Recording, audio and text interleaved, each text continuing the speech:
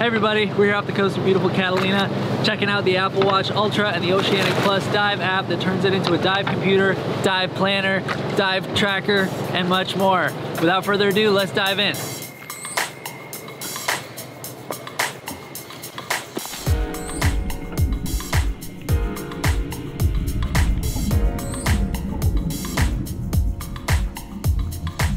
The Apple Watch Ultra is the newest watch in Apple's lineup. Featuring a more rugged design and longer battery life, it's made with adventurous types in mind. The Ultra also marks Apple's first foray into dive tech. In order to break into this new category, they partnered with Hewish Outdoors, a company with decades of experience in the dive tech arena.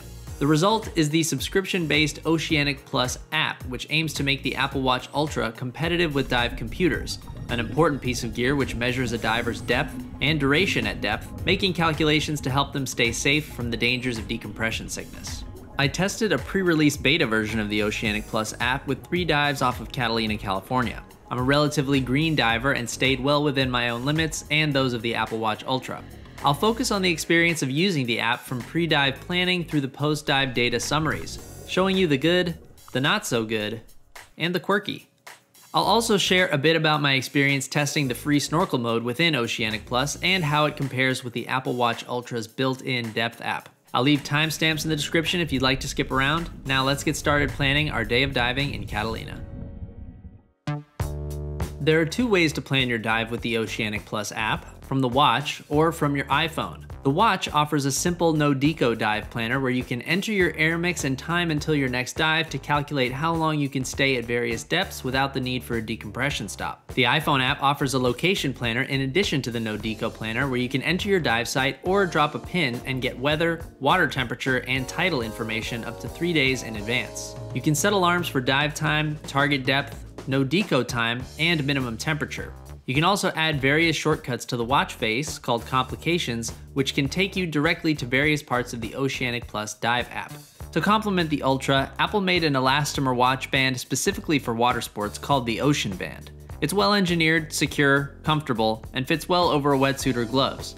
However, if you set up the Ultra with a passcode like I did, the sensor on the back might not detect your wrist through the wetsuit or gloves, prompting you to unlock the watch anytime you need to do anything. Now let's see what it's like actually diving with the Apple Watch Ultra. I set my Apple Watch Ultra to automatically launch Scuba mode on the Oceanic Plus app when submerged. While in Scuba mode, your depth and no-deco time always remain at the top of the screen, except in the case of warnings and alarms, which I'll get to in a little bit. The information at the bottom of the screen cycles through 4 different configurations as you move the digital crown. On the primary screen, you'll see your dive time, minutes to surface, and water temperature.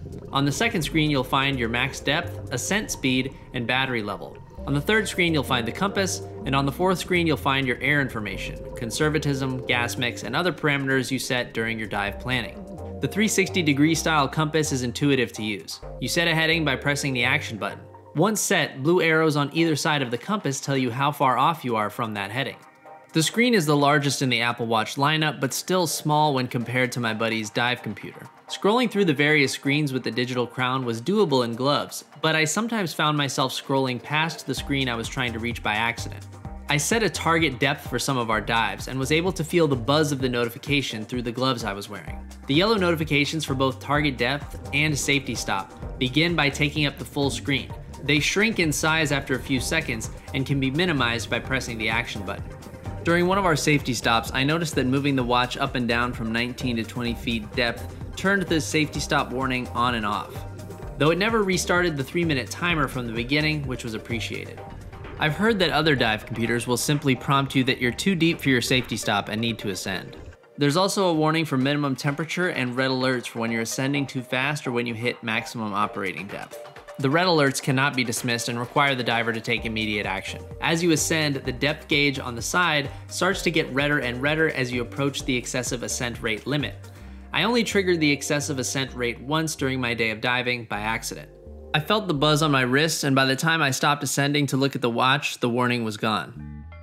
On my second dive of the day, a few features of the Apple Watch Ultra and Oceanic Plus app combined for a slightly frustrating experience. The beta version of the Oceanic Plus app I was using automatically provided post-dive data immediately after surfacing. A nice idea in theory. However, on this particular dive, I must have triggered the post-dive data summary before actually descending.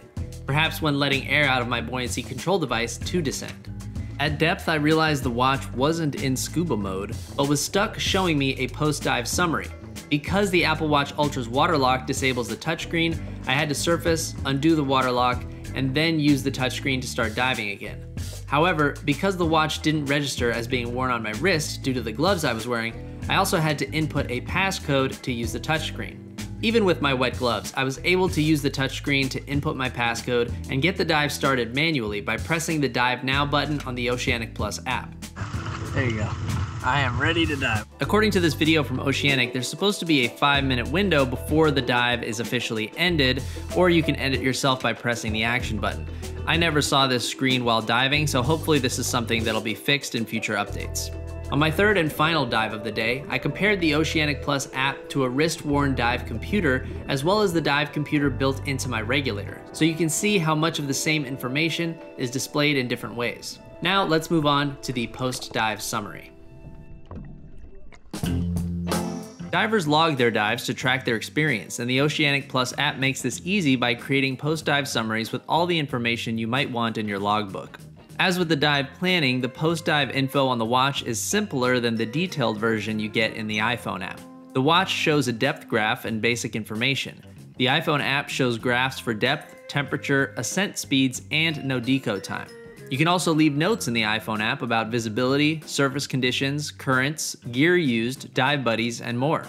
You can see here the accidental or false dives where the dive summary was triggered at the beginning of my dive rather than at the end, but it's easy enough to delete them after the fact. The watch also calculates your no-fly time because flying at high altitudes after scuba diving can cause decompression sickness just like ascending too fast can. The watch itself held up very well after a day in the ocean, even after bumping up against the rest of my scuba gear. After 15 hours of use and 3 dives, I put it back on the charger and the battery was still half full. The Apple Watch Ultra will cost you about $800, and a subscription to the Scuba version of the Oceanic Plus app will cost you $80 a year, $10 a month, or $5 a day. The app also has a free snorkeling mode, which I tried out back at my apartment's pool. Got the Apple Watch Ultra here with the Oceanic Plus app set to snorkel mode. Let's hop in this cold pool and see what kind of data it gives us.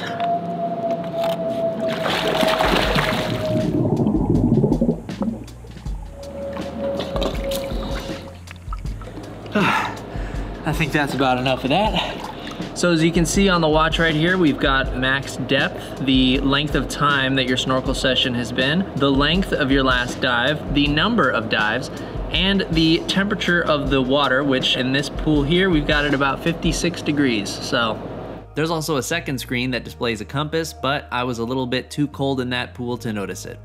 Now we'll try the Depth app and see how that differs from the Oceanic Plus Snorkel app.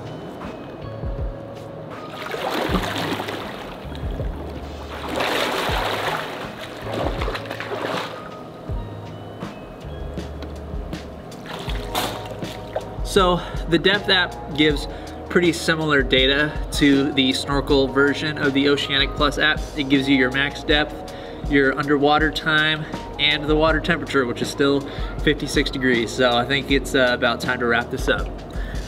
Overall, the free snorkel mode is a nice way to track dives and get a glimpse of how the Oceanic Plus app works, but it doesn't offer a whole lot more than the Apple Watch Ultra's built-in Depth app. The star of the Oceanic Plus app is clearly its scuba features. It's clear that the Apple Watch Ultra and Oceanic Plus app are designed to be used alongside backup devices. This is likely part liability management and part common sense, since experienced divers will tell you that backups are always important to have when diving. During my mostly shallow dives, the Ultra definitely felt like a smartwatch, which sometimes made it difficult to use as a dive computer. For example, most dive computers don't have a touchscreen or a water lock, and they don't require a passcode. I hope to keep diving with this watch, and I'd be interested to see if and how Apple and Hewish Outdoors address any shortcomings in future updates. I'd also like to see if other diving tools could be added to the Oceanic Plus app. For example, wireless air integration, which tells the diver how much air they have left, considering Hewish Outdoors already makes dive computers with that feature. Would you want to go diving with the Apple Watch Ultra and Oceanic Plus app? Let us know down in the comments. Thanks so much to my dive support team, camera operator Aaron Bryden, dive instructor Kayleen Canwy, Blueholic Scuba, and the crew of the Sundiver Express. without whom this day of diving would not have been possible. Thanks so much for watching, everybody. Hope you enjoyed this video. To check out Lexi's full review of the Apple Watch Ultra, check out this video right here. Subscribe to CNET for the latest and greatest tech news, and safe diving, everybody.